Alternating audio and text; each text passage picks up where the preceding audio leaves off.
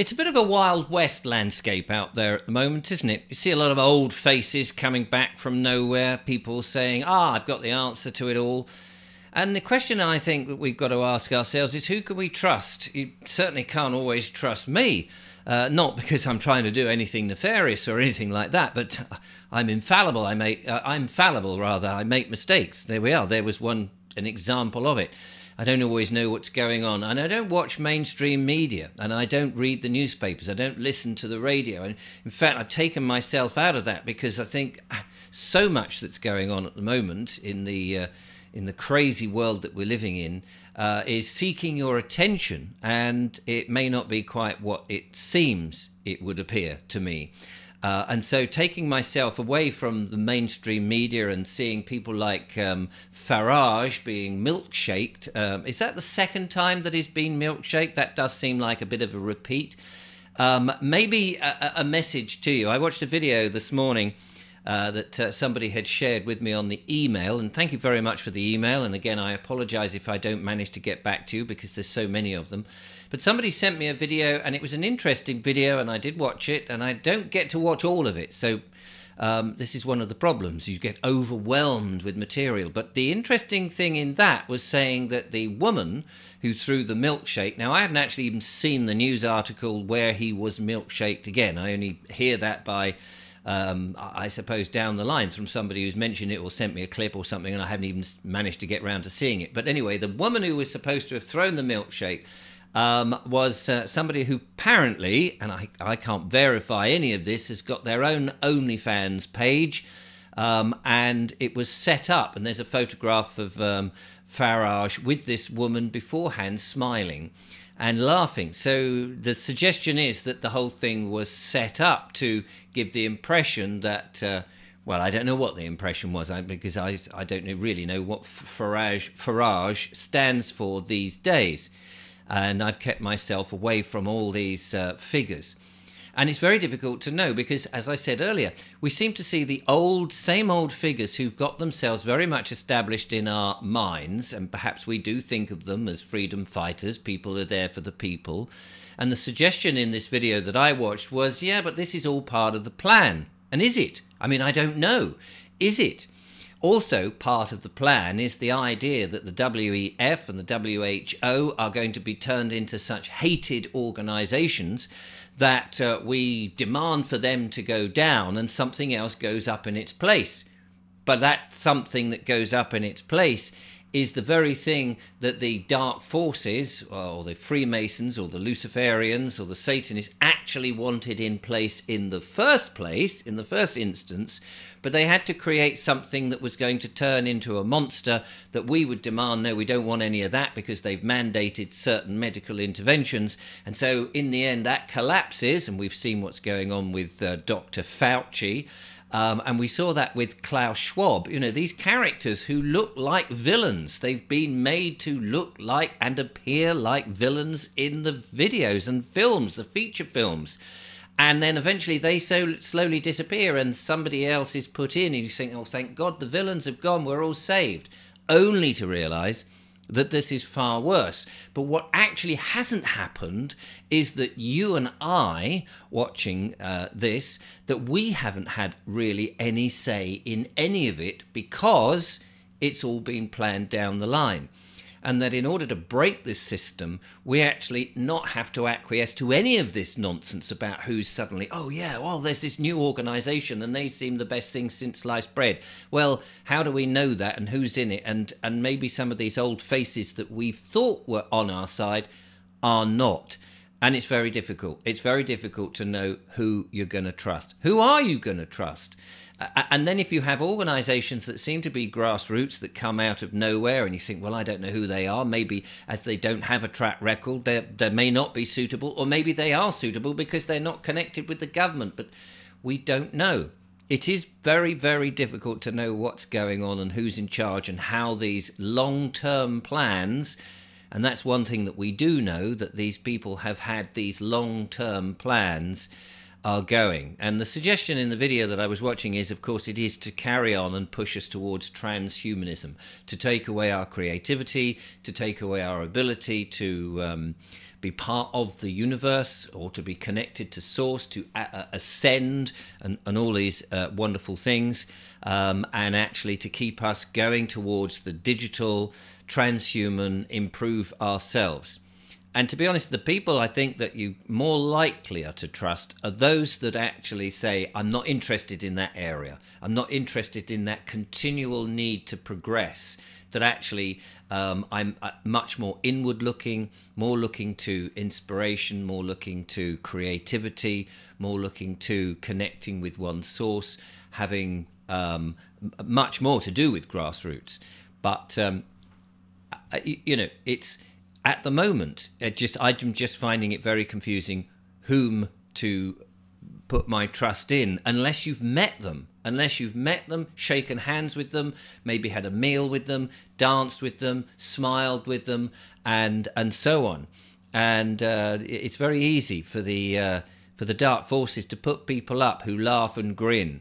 But there's many of them that I certainly wouldn't trust, and many of them have been around and no doubt been promised great success. They've just had to wait for it.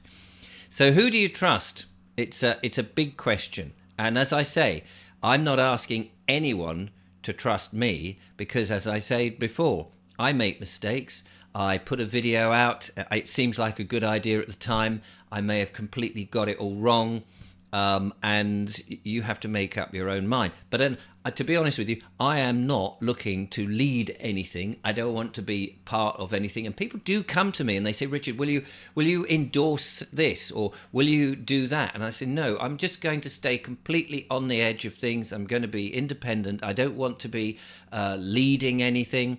I want to get back to the land. I want to sit in a shepherd's hut with my pipe and my beautiful girlfriend, the lovely Julia, manage a little farm, try and make some food, build a community or a group of people, its own village, and bring back the old crafts. I want to be isolated from this modern digital progressive world in which one way or another it's sort of still going in towards world domination. I don't want any of that. I think that's absolutely the wrong direction. I want to be much more in tune with nature, in tune with myself and my fellows, and just to live in the most simple and basic way possible, really, and enjoy the world, the inner world and the outer world at the same time, and bring up a generation who appreciate real things instead of all this digital nonsense that we're going. That's where I want to be. Now, I know not everybody is going to agree with that. They're going to think that's very simplistic, that it's old-fashioned, that you open yourself up to abuse or attack from those that are perhaps more military-minded and want to go and do all the killing. But there it is. I'm just not interested in this. The more the world is becoming more materialistic, and you have people are saying, you can buy like a millionaire and have everything that you ever want at incredibly cheap prices and fill your house with absolute tat. I don't want that. In fact, I want to get rid of much more and be more attuned to life itself and what that means to me. Now, so I don't know who you trust. But I certainly think anything that you see on mainstream media, any of the news reports that you see, milkshake flying and this happening, all of that is orchestrated. Somebody somewhere has decided you will see that. Well, I don't see any of it. I hear about it, some of it, but I don't see any of it firsthand because I've chosen not to engage. The news is not news as we might have thought 20, 30 years ago, and even then it was probably dubious about what we saw on the news. All of it is propaganda, and the people who are being put up to be our saviours, I think, are probably all wrong uns anyway, because you don't have them appearing on the screen if those people who are in control of the media let them be there. So I think that's the thing.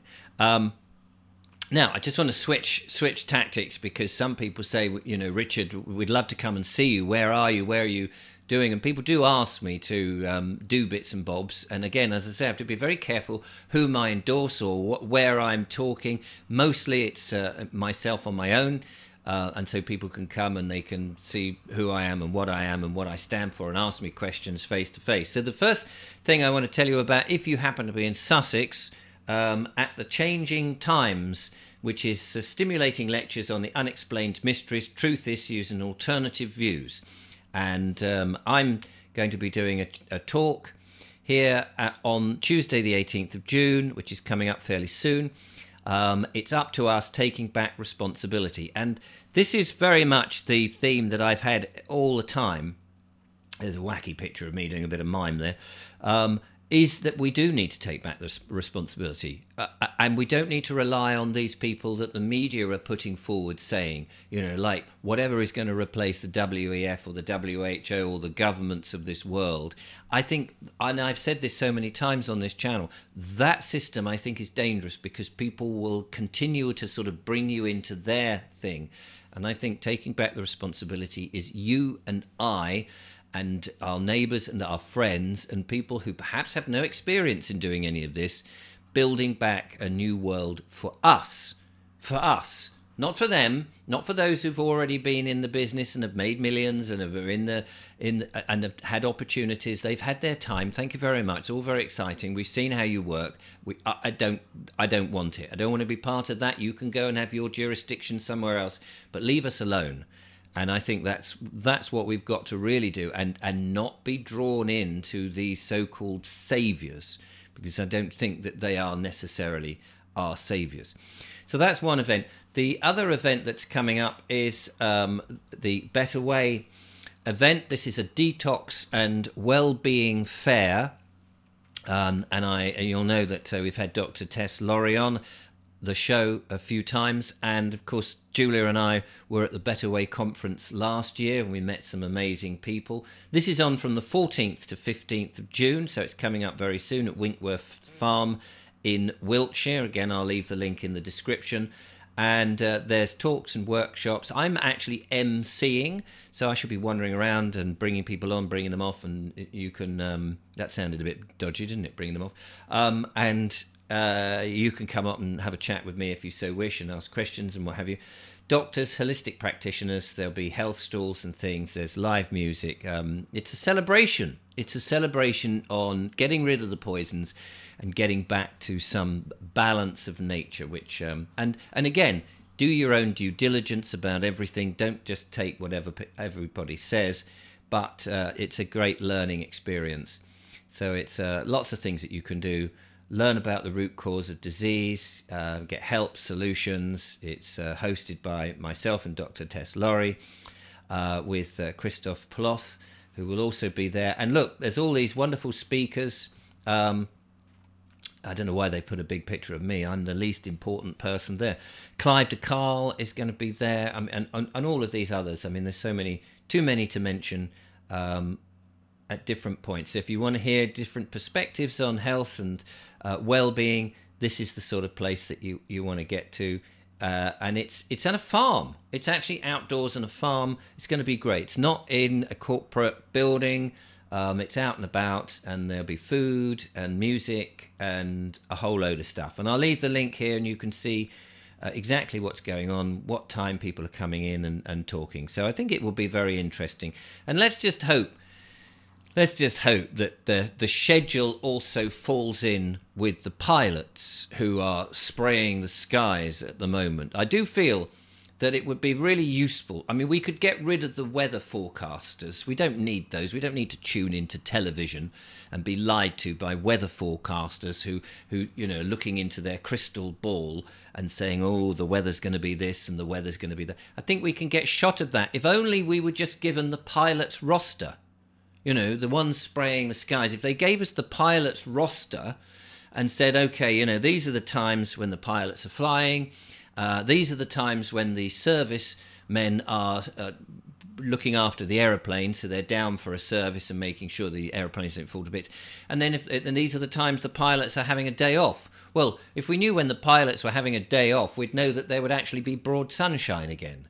And if we knew, oh yeah, they work from Monday to Thursday, but Friday this week they've got off, we could plan to go away and have a nice day, couldn't we?